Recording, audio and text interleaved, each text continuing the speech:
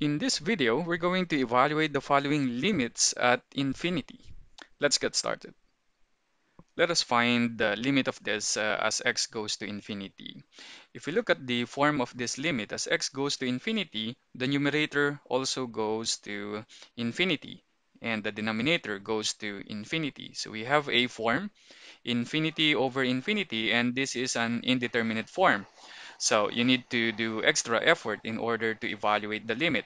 And the trick in evaluating this limit is to divide the numerator and denominator by the highest power of x in the denominator. So in this case, we only have x raised to 1. So what we're going to do here is to divide the numerator and denominator by x. So you have here limit of x plus 5x squared over x, and then all over 2x minus 1 all over x. This is the same thing as multiplying the numerator and denominator by 1 over x.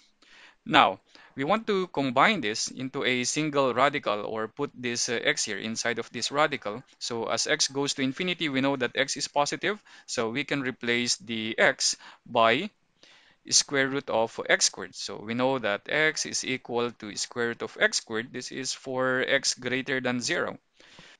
So therefore, we can write now our numerator as limit as x approaches infinity of the square root of x plus 5x squared over x squared, because x is equal to square root of x squared, and square root of a over square root of b is just square root of a over b.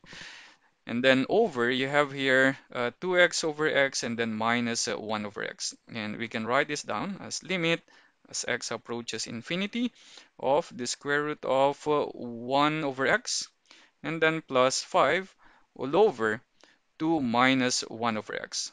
Now the limit is already clear. As x goes to infinity, this goes to 0. And 1 over x again goes to 0. So therefore, the limit of this one is equal to square root of 5 over 2. Now let's find the limit as x approaches negative infinity. Do you think this is the same thing as the limit as x goes to infinity?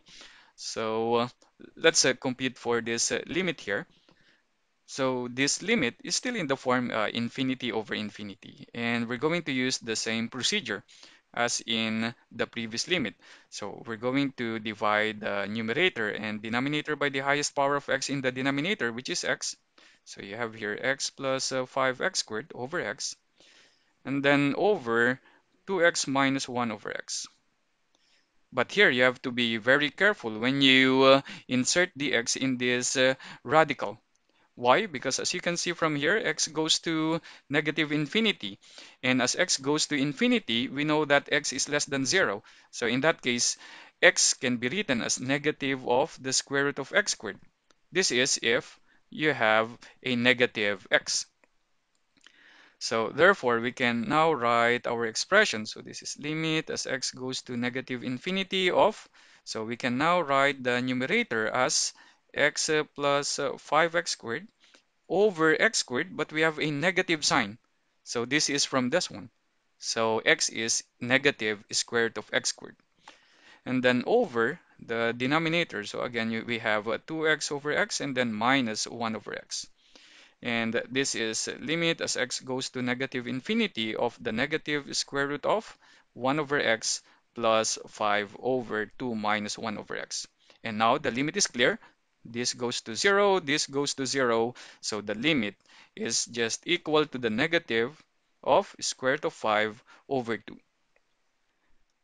Let us now find this limit as x approaches infinity.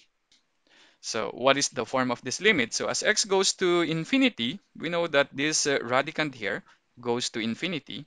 And then this 5x here also goes to infinity. So the limit has a form, what?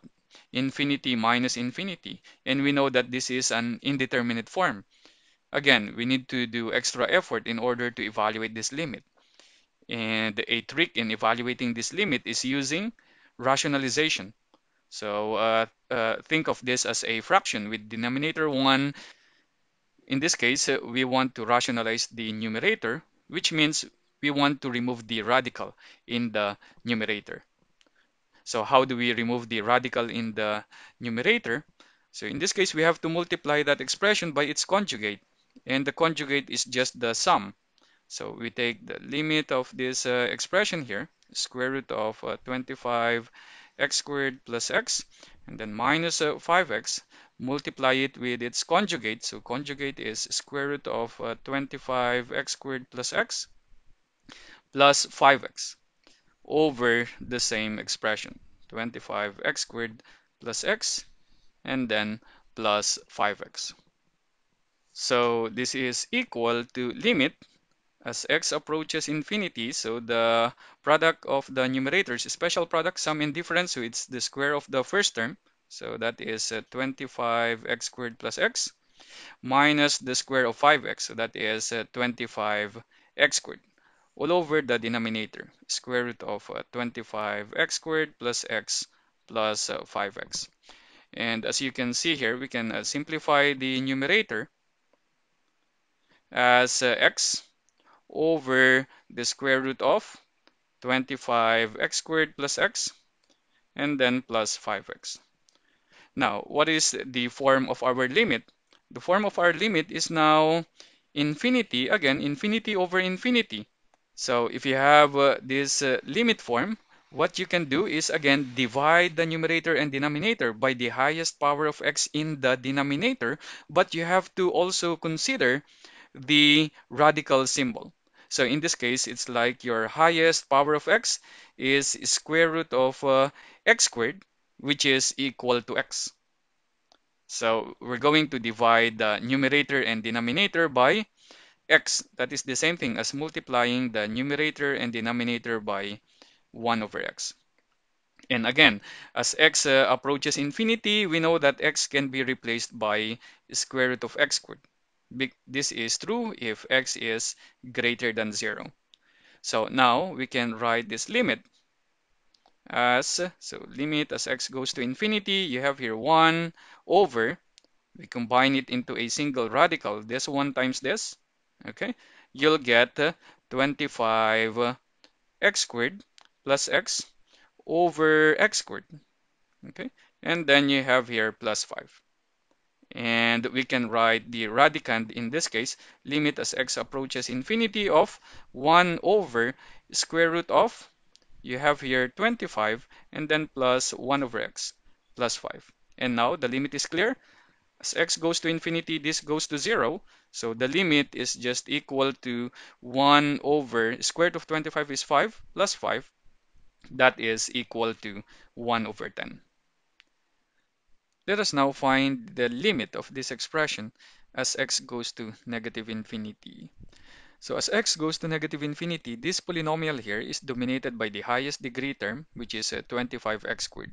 And the value of this is what? Positive when x goes to negative infinity, and we can have as large as we want. So this one goes to infinity.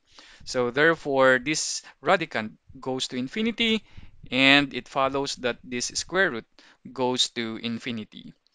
And if we look at this second term here, if we include the sign, okay, so negative 5 times a huge negative number, large negative number, then that will give you a large positive number.